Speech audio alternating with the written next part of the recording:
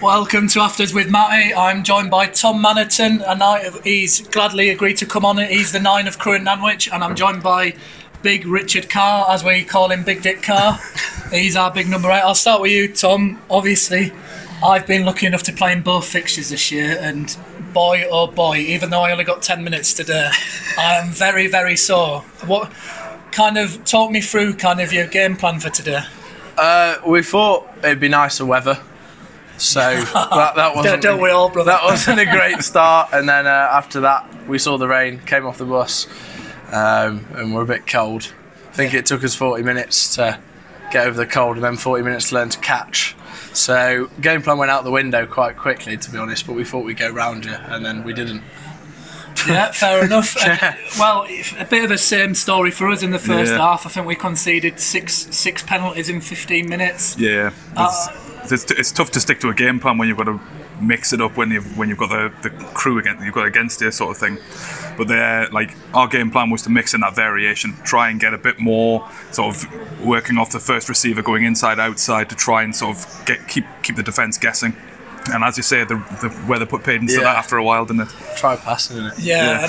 And obviously, if I have to put my crew hat on, obviously it'd probably be unfortunate to come away with the loss today, but I think the scoreline was 28-15, which just shows how close the game was. What was the feeling after the game as a crew player? Because there must have been, I reckon your coach must have had an aneurysm with some of the chances that you missed. Yeah, we did say we probably left about 4 or 5 chances where if we take them, we win the game, don't we? Yeah. And I blame the centres for not passing it inside to me. So, this goes online, Exactly. We can send it to the centres. Well, good. They need to see it. I mean, but no, we probably did leave a few chances out there with the weather. And yeah, we did say that we probably on a different day we play a bit different. We back our skill set a bit more because a few times where we were a bit afraid to just put ourselves in there and test ourselves in the weather. Yeah, which was the opposite for us today, Dickie. We took our chances, but we also played some smart rugby going for free. Yeah. As a side, we're quite a young side. How do you think we've evolved to become that street smart? So we've learned to cooler heads prevail. Basically, we saw the opportunities and we took them where they were. We saw the opposition maybe going for chances that we would have gone for in the past, and it not working out for them because of the weather, because of whatever. And we thought, let's get the points, get the board ticking over, and keep ourselves up on top. Perfect. Obviously, was it your 150th anniversary this year? 100th.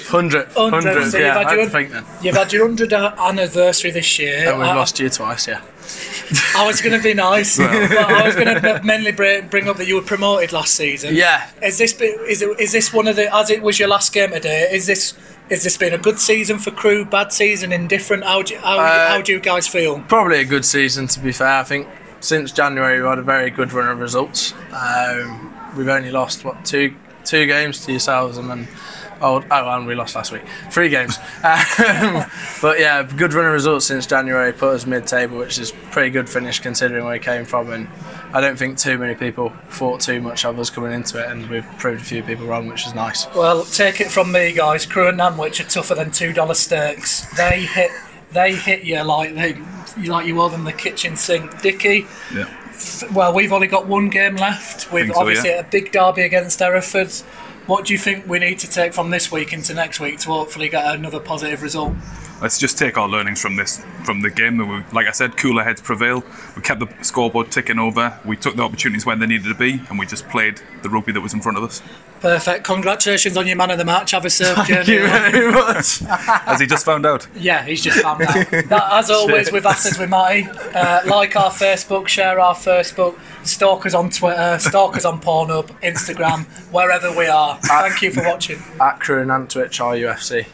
And give Crewe a follow as well. They're good people. Good content. And they know how to throw a party from the away game last season. Yeah. Thanks very much.